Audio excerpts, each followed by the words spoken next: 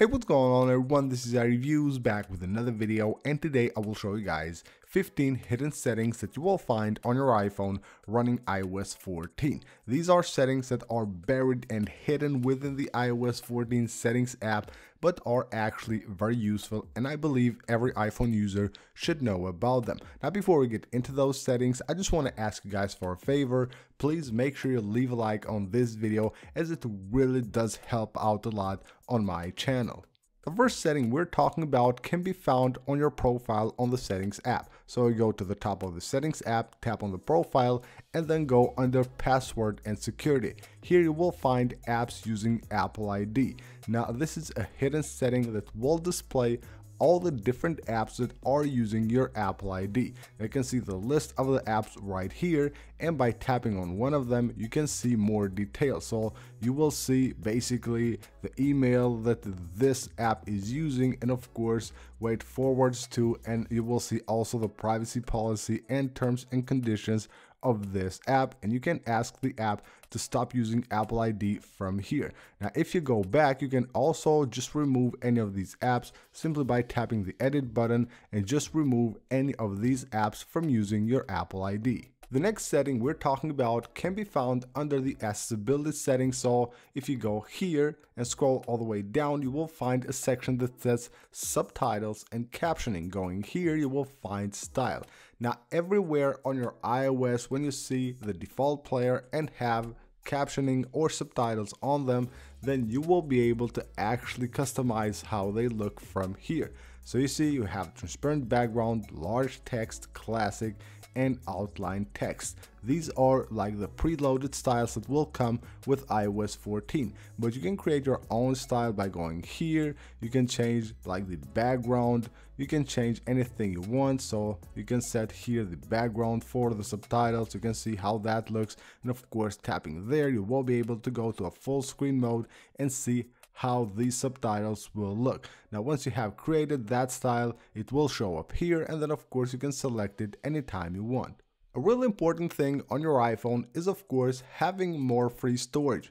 Now free storage goes away really quickly on your iPhone, and one really important setting that you should take a look at is found under the Safari section. So if you go to Safari and scroll all the way down, here is a section that says advanced, and here's website data. Now if you go here, it will show you a list of all the websites and the data that they have stored on your device. So you can see right here how much data each of the websites have stored on your iPhone, and you can of course go ahead and delete any one of them from here.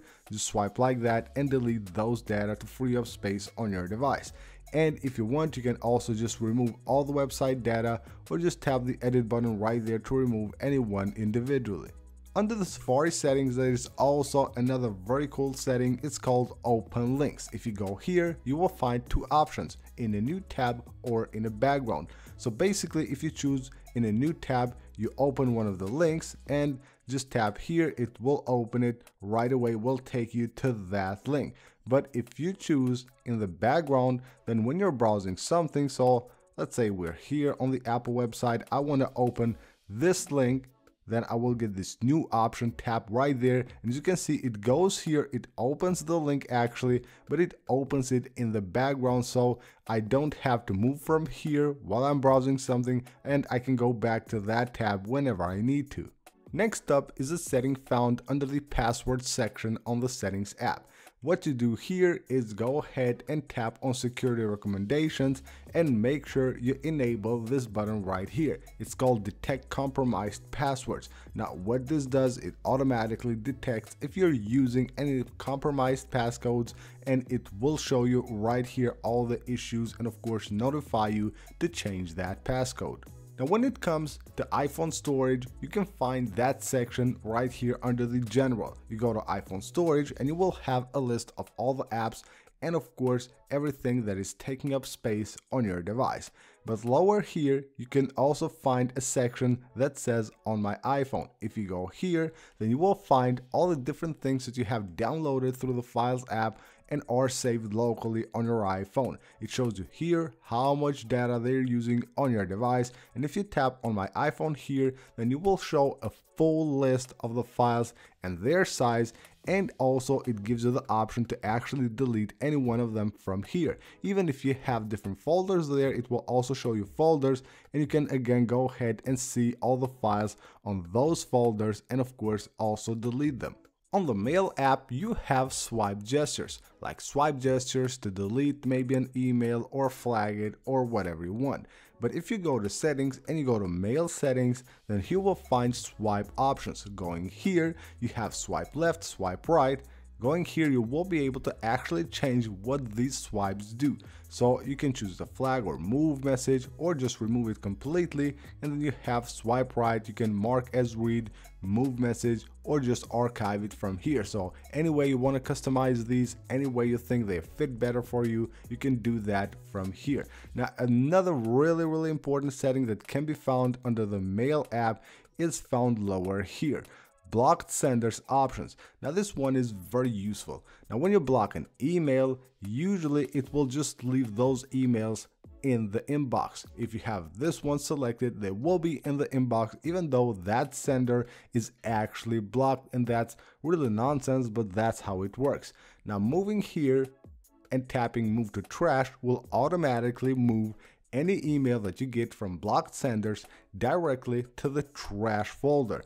And of course you will have also an option here to mark the blocked senders that send you emails. When you go to your profile at the top of the settings app and you go to the iCloud section, right here have a section that says manage storage. Now going here, you will be able to see stuff that is being downloaded to your iCloud Drive. So right here we'll find iCloud Drive, and if you're using iCloud Drive for your downloads from Safari, then it will show you right here the downloads. If you go on downloads, you will see everything that you have actually downloaded from Safari, and they're saved on your iCloud Drive, taking up space there. Now of course, with the free plan, that space will go away really soon. So if you have an iPhone like 128 gigs, it's better of course for you to save those right here on your iPhone rather than saving them on iCloud Drive where you have just 5 gigs.